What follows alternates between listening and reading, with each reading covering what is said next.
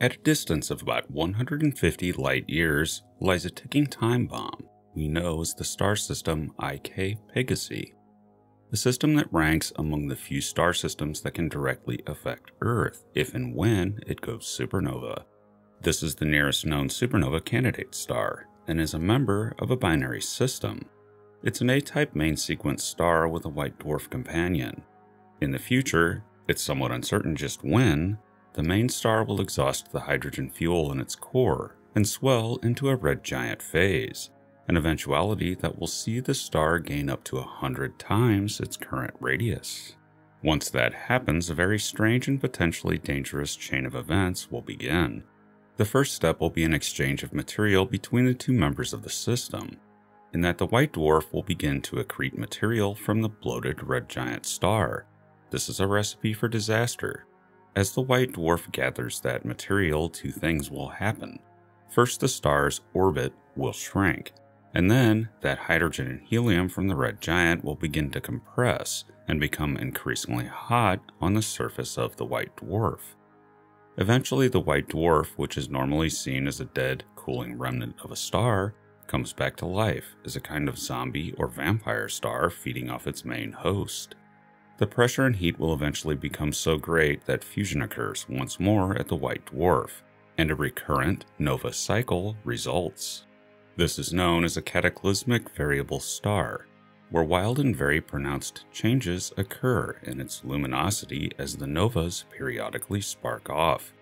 There are known examples of this in the galaxy, thankfully none as close as IK Pegasi, but there's a possibility that it won't simply end at recurrent novas, but that overall the white dwarf will continue to gain mass, despite what gets blown off during the nova periods.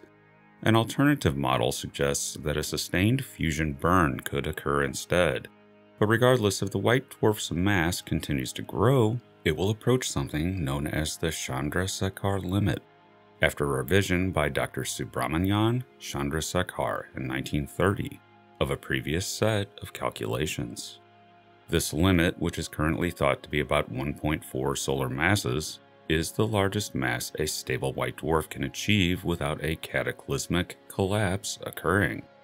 This is because of electron degeneracy pressure and gravity.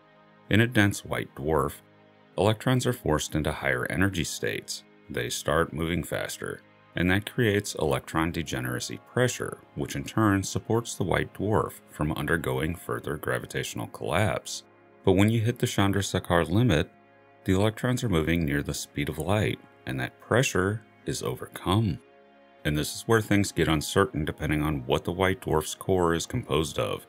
During the collapse, if it's mostly oxygen, magnesium, and neon, it should form a neutron star with relatively little of the star's mass ejected.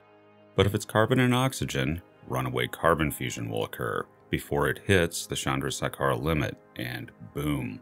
This is known as a Type 1a supernova, and given the proximity of the IK Pegasi system, this could pose a threat to life on Earth.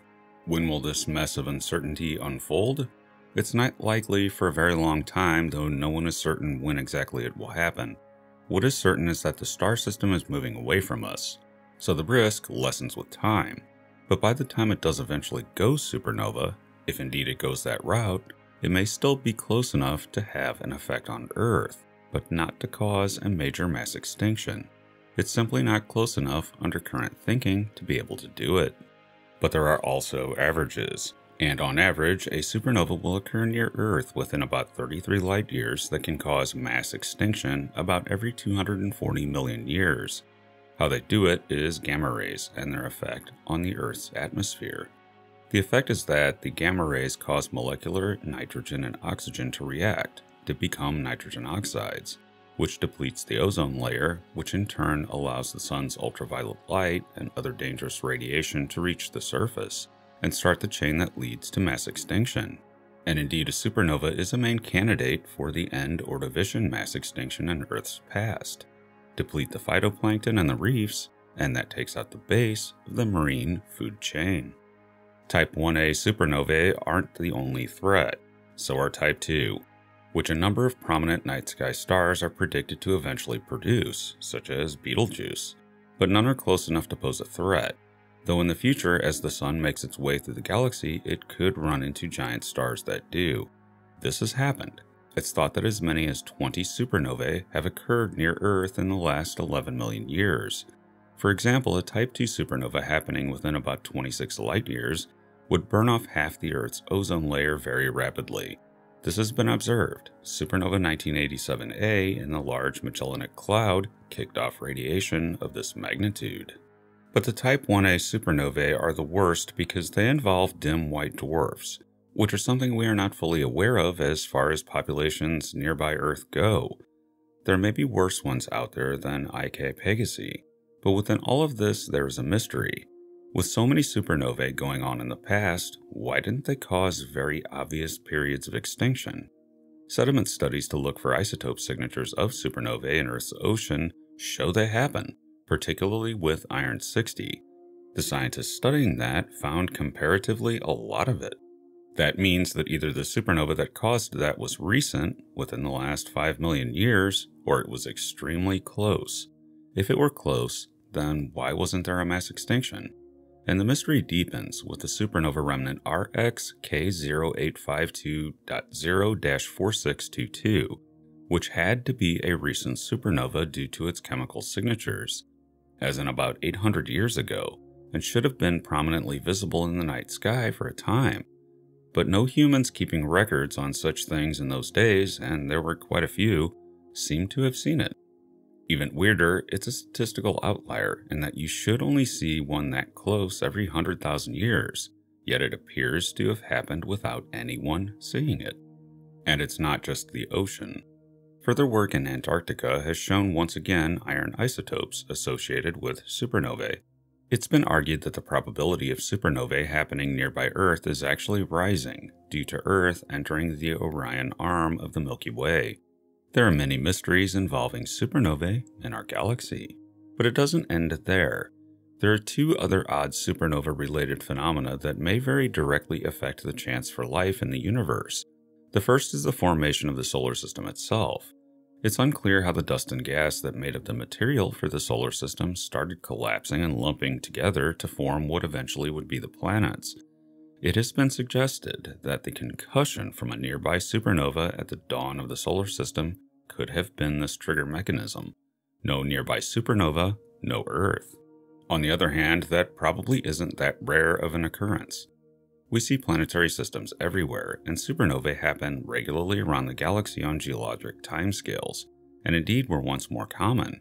We also see evidence for near-Earth supernovae in meteorites. They exhibit isotopes that show between 1 to 5 million years before they fully formed, there was a nearby supernova. In addition to this, a great deal of the material that comprises the solar system originated in supernovae over a period of billions of years. There's also the question of how our solar system was populated with heavy metals during its formation. This may have been due to a succession of supernovae based on studies of star-forming regions. This particularly has to do with the presence of the isotope aluminum-26. This isotope is formed in stars and is expelled during supernovae, but also to some degree in the winds of Wolf-Rayet stars. But there appears to be more of this element around during the formation of the solar system than a single supernova could account for, and Wolf-Rayet stars are less likely. But within this, there is another mystery. For multiple supernovae to have delivered aluminum-26 to account for the observation in meteorites, all of that aluminum from different sources in different times would have had to be heated by some unknown event early in the solar system to reset things so that all of the aluminum appears to have formed at the same time, as far as radiogenic dating goes. So what happened here? No one knows, but whatever this heating event was, it would have had to vaporize all the material in the solar system for a time. That may invoke yet another nearby supernova, but that would require the supernova being close enough to heat everything up, but far enough not to destroy everything.